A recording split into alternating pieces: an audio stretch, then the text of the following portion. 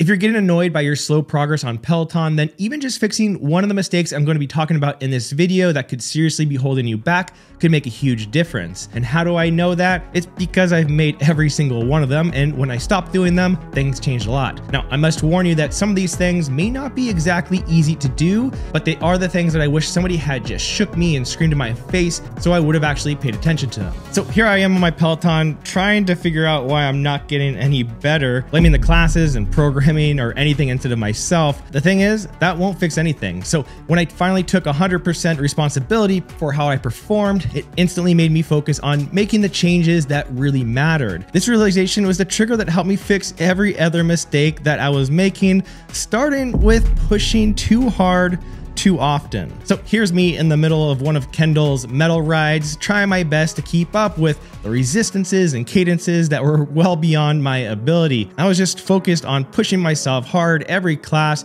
rather than what I needed to do, which was spend most of my time at lower intensities to build up my aerobic capacity, which is just a fancy way of saying my ability to breathe and deliver oxygen to keep my body going. Because in most cases, pushing yourself with high intensity more than once or twice per week actually does more harm than good when it comes to improving your performance. So if you're getting frustrated about not getting better on Peloton, try to make sure you're not taking a ton of classes each week that take you above your zone 2 heart rate, which if you enter your max heart rate on the Peloton settings and wear a heart rate monitor or sports watch, Peloton will tell you which heart rate zone you are in. And for the most part, classes like Power Zone Endurance will keep the intensity within this zone, or now you could just watch Netflix or check out some other entertainment options, which is another great way to get in these lower intensity sessions. And by sticking to this more balanced training schedule, your body will more quickly develop everything it needs to continue improving your performance, both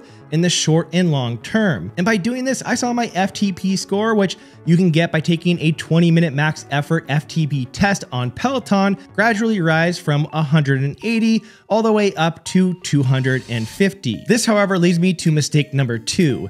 Not taking the FTP test, which I get it. A 20-minute all-out effort test is probably the least fun you could have on a Peloton bike, but it's worth it because not only will you have a metric to compare with in the future, but Peloton will give you your very own Power Zone bar, which will help you better understand which power outputs you should be trying to maintain while taking Power Zone classes. And as a beginner, it's usually best to take this FTP test once every 4 weeks, and then as you progress and become more advanced, you can take it much less often. However, if you are more advanced, there's another secret Peloton test that you should favorite and take occasionally as well, and that is the 45-minute Power Zone Max test from Matt Wilpers, which came out on October 7th last year, because during this class, he has you testing a 1-minute max effort, a 5-minute max effort, and several 15-second max efforts. And the reason I suggest this class is because while the FTP test will put you in the right ballpark for your power zones, it isn't exactly right for everyone, and it definitely isn't for me.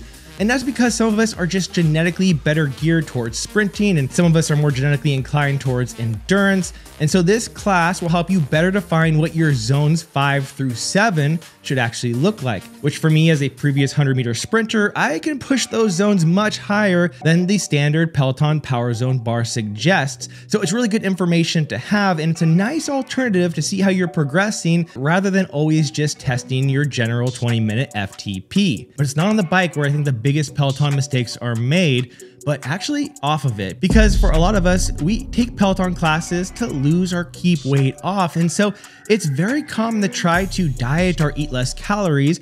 And while this is probably a good thing for a lot of us, I think it's important for us to understand and realize that performance on the bike is significantly harder to improve when you're on a calorie deficit. So if you're trying to lose weight and you're eating less, that's great, but also realize that performance on Peloton might progress a little slower as a result. And that's okay, because after you lose the weight that you want and you bring your calories back up to more of a maintenance, then you should really be able to start seeing a big uptick in your numbers. And I know that's a hard thing to accept for some of us, but I find it very helpful to separate the times I'm trying to thin down and the times I'm trying to improve my Peloton output, because really those two goals don't fall in line with each other and can make it frustrating if you expect them to. Now, let me know in the comments, what are some of the best tips that have helped you out the most with Peloton?